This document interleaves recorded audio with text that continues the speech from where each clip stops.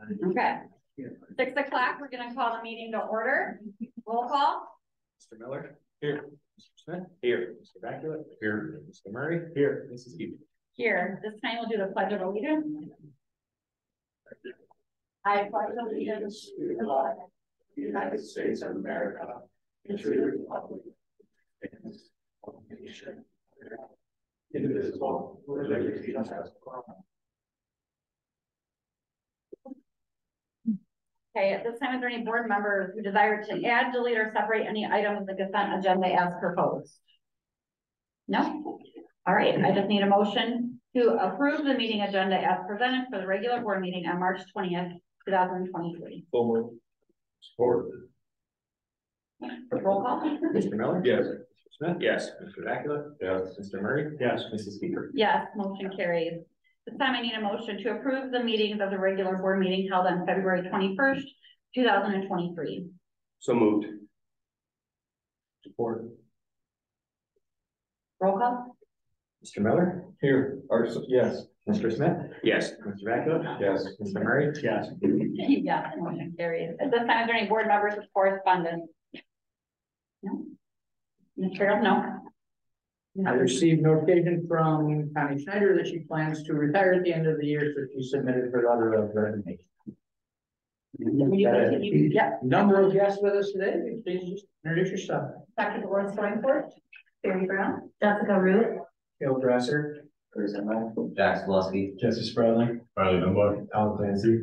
Lucas Burkholder. Brady Roper. Alexis Owl, Herbert Campbell. Honor Bacula. Barry Bach, Jenny Conrad, Mallory Dancing, Emma Finney, Reagan Reynolds, Christy Schmidtman, Daniela Ransky, Jim Zoltowski.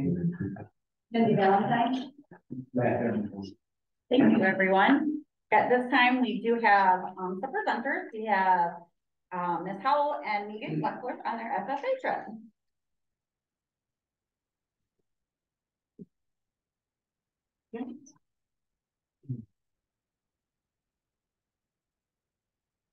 So for those of you who don't know me, my name is Megan Buckler. And earlier this month, I attended the National FFA Next Gen Conference in Denver, Colorado.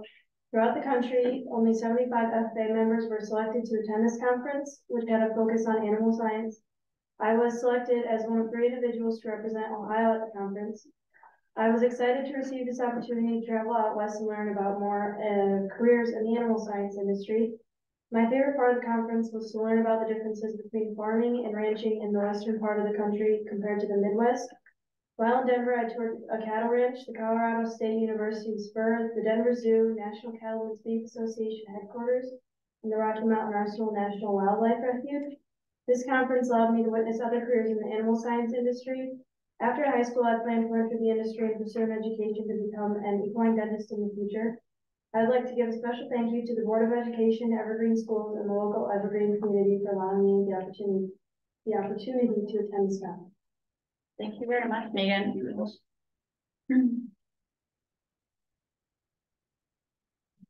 At this time, Mr. Farrell, would you like to go over your financial report? Sure. I have a number of reports in front of you. Normal reports for the month of February. Have our cash reconciliation showing that we balanced to the bank. Have our financial summary. This is how we are appropriated by each fund. We have our cash summary statement and then our disbursement summary. Those are the checks that we issued during the month. And the last 2 reports. This is comparing the general fund to our forecast. Right now, or at the end of February, we are 67% of the way through the school year. We have collected most of our real estate revenue. We are down just slightly compared to where I had the forecast. Income tax, we have 1 more payment coming in. That'll be in April. As far as expenses go, everything is right in line. Later this week, we will be receiving our 3 buses that we purchased last year. So those will be coming out of capital outlay. As you can tell, that's pretty low at only 24%. So that'll change here. And payroll and benefits is on the last page there. Again, everything is right in line and very comparable to last year. A couple other items on the agenda. We have a couple donations there, as you see. And then a couple budgetary increases, for both revenue side and budget side. And that's all I have. All right. So at this time, we'll start with the financial agenda. We need to approve the following February 2023 financial reports that Mr. Farrell just presented to us. We need to accept the following donations: $100 anonymous donation to the Student Assistance Fund, as well as $25 donation from Gary and Luann Pennington to the Esports Club. We also need to approve the following appropriation modifications and to amend resources accordingly. They're listed there for you to see.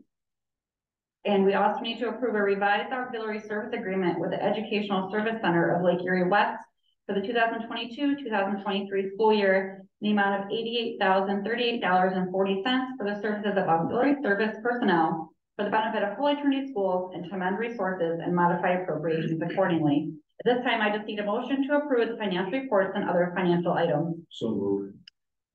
Support. Questions or discussion? Roll call. Mr. Miller? Yes. Mr. Smith? Yes. Mr. Vaculet? Yes. Mr. Murray? Yes. Mrs. Keeper? Yes, motion carries. This time we'll move on to personnel. We need to approve an unpaid leave of absence for Mrs. Kim Reckner, elementary school, effective March 25th of 2023 through May 26th, 2023. We need to accept the resignation of Tanya Snyder, elementary aide. Ms. Snyder's resignation will become effective on June 1st of 2023. Ms. Snyder's service to our students in school is greatly appreciated. We need to offer the following supplemental contract for the 23-24 school year, pending completion of all pupil activity permits. Barry Bach, head football coach. Stephen McDowell, head cross country coach. We need to pay stipend for the Ortho Gillingham training to the following teachers out of the ARP IDEA funds, to Shannon Liu for $30. This time I just need a motion to approve the above listed personnel positions. So moved. Questions or discussion? Roll call. Mr. Miller? Yes. Mr. Smith? Yes. Mr. Vaculet? Yes. Mr. Murray? Yes. Mrs. Keeper? Yes. Congratulations, Mr. Bach. Thank you. All right, at this time we'll move on to other business. We need to approve the continued participation in the OHI Optimal Health Initiative Charter Workers Compensation Group Rating Program for the 24 calendar year. So moved.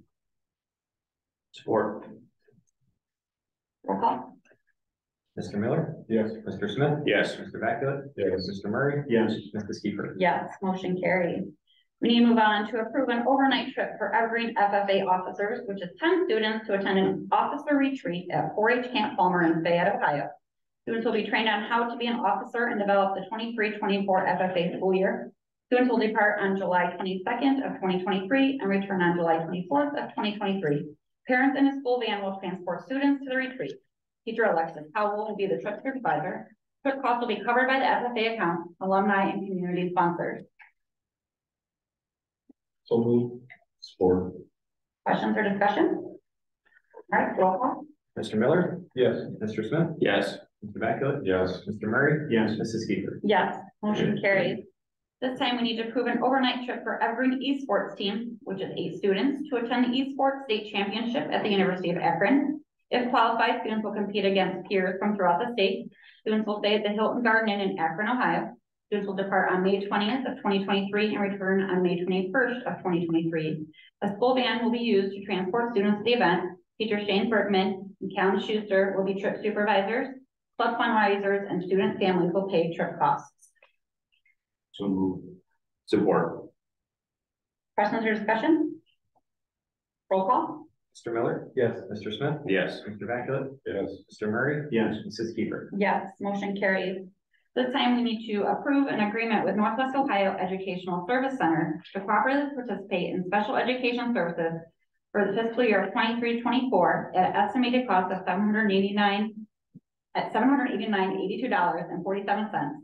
The board and NWOESC agrees that $714,082.47 of this amount should be paid pursuant to the Ohio Revised Code 3313.845, or applicable law, by having the amount deducted from the board state foundation payment, with any remaining balances being invoiced and paid directly to the NWOESC. So moved. Support. Questions or discussion? Roll call. Mr. Miller? Abstain. Mr. Smith? Yes. Mr. Vacula? Yes. Mr. Murray? Yes. Mrs. Kiefer? Yes, motion carried. At this time, Mr. Small, would you like to continue with discussion? Yeah, we've got a couple informational items for tonight. Amanda Brain, the current middle school counselor, will be moving to the high school in the counselor position for next school year. And then back in February, the board approved a trip for the softball team for the previous international softball tournament. There's been some changes to the venue where those games are being played, so I wanted to make you aware and document that the change of the fields to Victoria Park in North Ridgeville and LaGrange Community Park in LaGrange, Ohio, and that is also resulting in the team changing hotels to the Hyatt Place Crocker Park in Westlake for their stay. Same dates for the trip, just change of venue and accommodations for this. Do you have anything further, Mr. Small? Not until my report time. Mr. Rupert?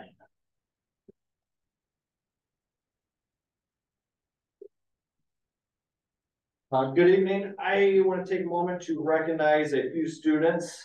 First, Jacob Goodson, who previously had made it as a merit scholarship semifinalist. He's advanced to the finalist round. There's about 15,000 students left. This round is based on ACT scores, college prep courses, PSAT scores, and just academic performance. Out of those 15,000, there will be about 7,250 who will receive scholarships. So he's still in the running for that. Want to congratulate Lucy Cerna. She was recognized for the Franklin B. Walter Scholarship senior, and then the honor teacher was Mr. Lyons. We had the Black Swamp art show out at Northwest State. Evergreen had probably, I believe, the most winners. We had the overall best of show, which was Rylan Coleman. We had an outstanding drawing by Samantha Miller, outstanding photo by Carson Wise, and best mixed media by Cynthia Fritsch. The last couple things is looking at athletics. We not only performed on the field, we had 15 athletes earn all league honors, 7 athletes earned District 7 honors. And I want to highlight our scholar athletes: Lucy Cerna, Aiden Gleckler, Emily Myers, Walker Lump Reserve, Claire Dowling. They earned scholar athlete. Also want to congratulate Christine Hockenberry. She qualified for state for girls wrestling, and then Grant Richardson qualified as an alternate. Last but not least, want to recognize Barry Bach. We're excited to have him on board during the interview process, the selection process. He stood above the rest. So, me and Mr. Hendricks, we're excited, and he'll be great for the program. So, welcome him here. So, that is it. Unless you have questions. Thank you, Mr. Rupert. Mr. Burkholder?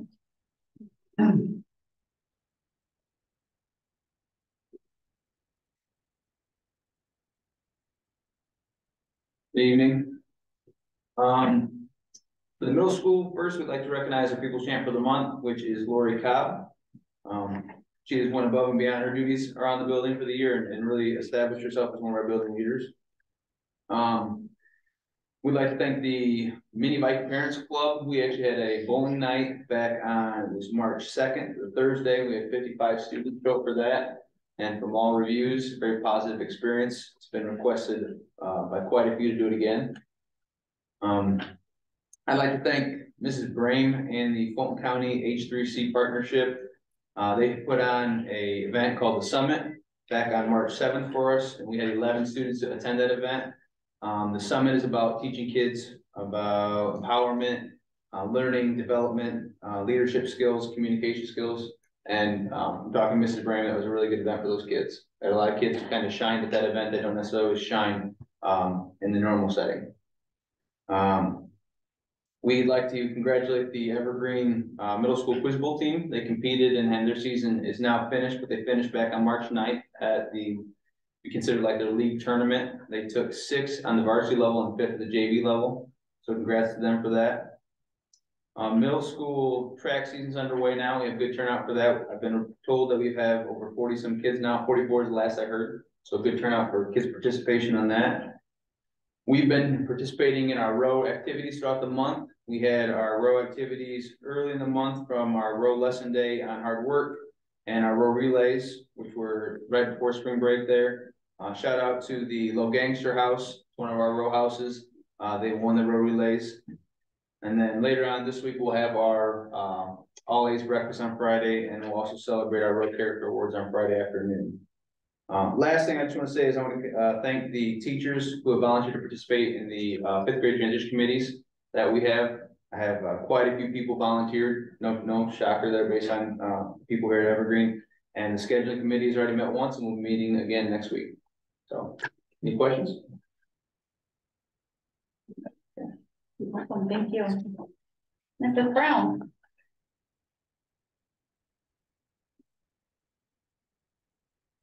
Good evening, everyone. With the help of MVP, our mini Viking choir was able to go to the Toledo Museum of Art. They had a great experience and a great time. Mr. Torrance took 168 students, had parents meet there, but awesome experience for all those kids. Also, with the help of MVP, we were able to purchase Evergreen t-shirts for all of our staff and students to celebrate Green and Gold Fridays. So that was really awesome. We got a picture for the yearbook and hope to do another outside picture for the yearbook as well. MVP is also going to be sponsoring a mother-son event coming this Friday, March 24th. And it sounds like it's going to be a lot of fun. So I plan on being there that night to spend some time with moms and our sons. We also plan to work on a mother-daughter event. We have a group of about 10 staff members that are working on a mother-daughter event that will be coming up on April 30th. And that information will be coming out. We wanted to wait until after our event on Friday, so we didn't get the two mixed together. So that will be coming out probably on Monday. Also, our student council was able to visit Fair Lawn Retirement Community. It was an awesome experience for our students to learn about giving back. They took their time to spend time with the residents of the community, and they played games with them, talked with them.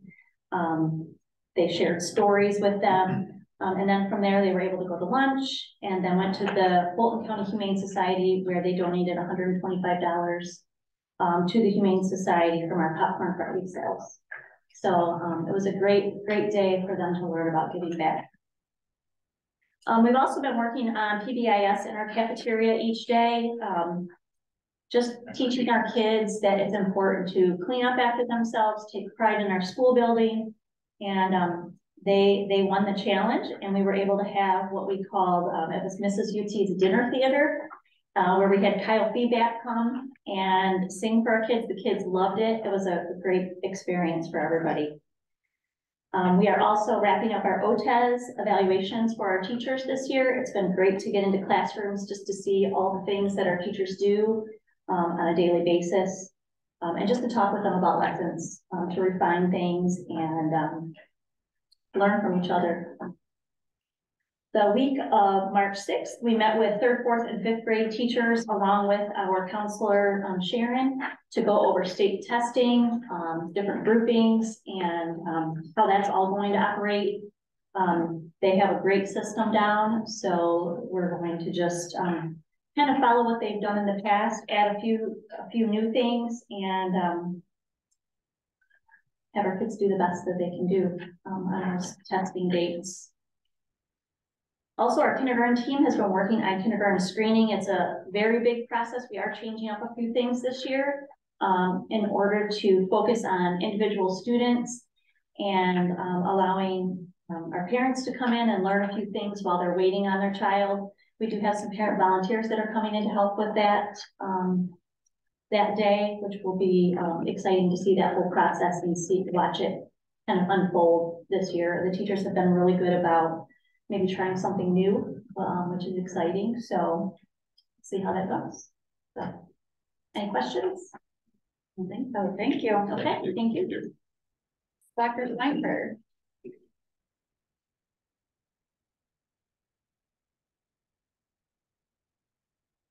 Well, I thought it was important this time to really focus on my presentation on grants. We have been approving or accepting grants, funds on the board agenda for the last several months. So I thought it would be a great opportunity to really stress what those were, what they mean and what they're going to be used for. So Evergreen has applied for 11 grants this school year. We have been awarded, of those, 6 of them, for a total amount of $332,450. It's important to know, though, each grant application has specific requirements or criteria that we have to meet, such as purpose, population, needs, budgets, what it's going to be used for. In addition to that, some of those are state, local, or even federal. And when it becomes federal, oftentimes we'll have a list of what it can specifically be used for.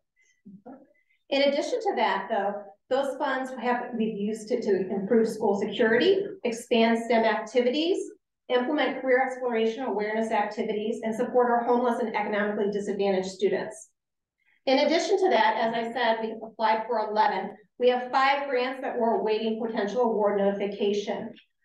For those 5, the potential award notification is $91,050. So I really want to focus on the ones that we have been awarded already. The first one is the Ohio K-12 School Safety Grant Round 2. We received $50,000, and that will be used for bake detectors. The second one is the Ohio K-12 School Safety Grant Round 4. We were awarded $250,000.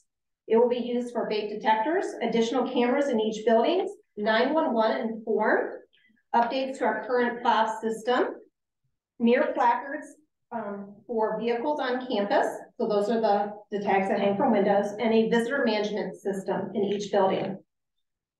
The next grant we received is the Ohio STEM Learning Network Classroom Grant for $5,000. We use that funds to purchase various Lego education and magnetile components that will expand STEM or STEAM activities at the elementary.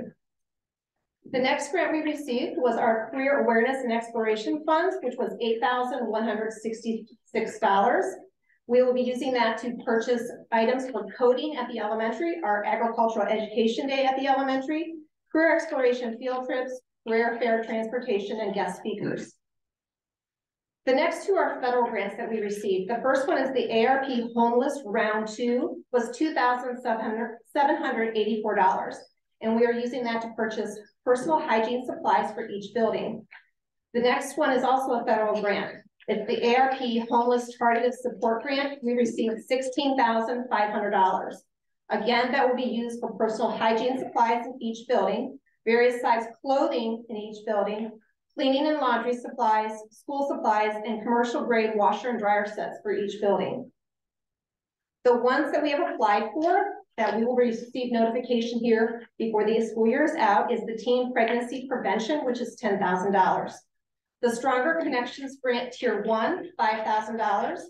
Stronger Connection Grant Tier 3, $50,000. The Ohio Attorney General FY23 School Safety Grant, $6,050.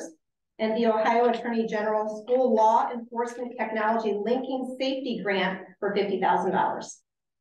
So as you can see, we brought in quite a few grants already, but have applied for other ones. And we will continue to apply for grants when they become available. Any questions? Oh, awesome work, Dr. Steinberg. Thank you. Dr. Kamola. A few things I wanted to add. Ohio House Representative Jim Hoops was at Evergreen today to present Chris Lyons with an official commendation for his Teacher of the Year honors. Him being on campus gave me the opportunity to sit down with him and discuss some of the current legislation that is being considered, specifically the ones impacting education, to see where he was at and to share our perspective of what's best for our students and what's best for the district. So that was a good opportunity to meet with him. Our next community conversation, where Mr. Carroll and I are available to answer questions about the district, is this Thursday, March 23rd at Wolf It Down in Lyons at 4 p.m. We encourage any community members who want to sit down and talk, ask questions, learn about the district to come out and sit with us at Wolf It Down. And then we have 2 new local scholarships created to benefit our students: the Labor Scholarship in honor of John and Carla Labor, and the Her Legacy Scholarship in memory of Michelle Her. We thank the creators of those scholarships for their generosity in helping our students with their future plans. So we've got a number of scholarships available to our graduates, and now we have 2 more to add. So I want to recognize that and thank those families. Any questions? Are there any board members with questions or concerns? I had a few questions. Food survey. We had the survey and everything. Where are we at on that? What are we thinking? We are still evaluating. I know we are getting some prices on equipment to what we need for the middle school kitchen to, if we wanted to cook and serve out of there, as well as to just serve. We are in the process of completing the RFP, so if we decide to put it out for bid, we'll have it ready to go. Okay. Are we thinking we're staying with? I am leaning towards seeing what the market Okay. has available. Do a little shopping. Yes. Okay.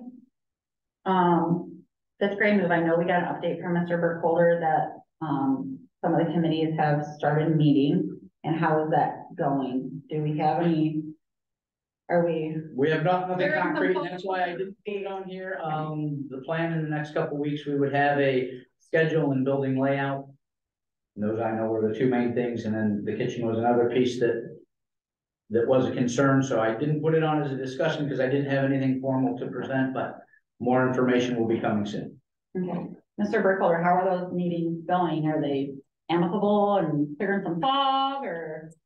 Are we Yeah, getting we've only met them one time. I gave everybody a chance to, in February, to consider what committees to join. Okay. So we had one meeting before spring break, and we set up the next one for next Monday. Okay, and you're just doing the scheduling right now, right? Starting with the scheduling Okay. committee and move forward with that one. The other committees aren't quite as pressing as far as getting them meeting yet. Okay. Cool. Does anybody else have any further questions? No? All right. So I need a motion for the members of the Evergreen Local Board of Education, Superintendent, Treasurer, and invited guests to go into the executive session for the following reasons: to consider the employment of public employees. Sports. Roll call. Mr. Miller? Yes. Mr. Smith? Yes. Mr. Macula? Yes. Mr. Murray? Yes. Mrs. Eby? Yes, motion carries. Any students with papers for Mr. Blanchard can get them to Mr. Ruther, No action. and there'll be no action. Yes, there'll be no action after this.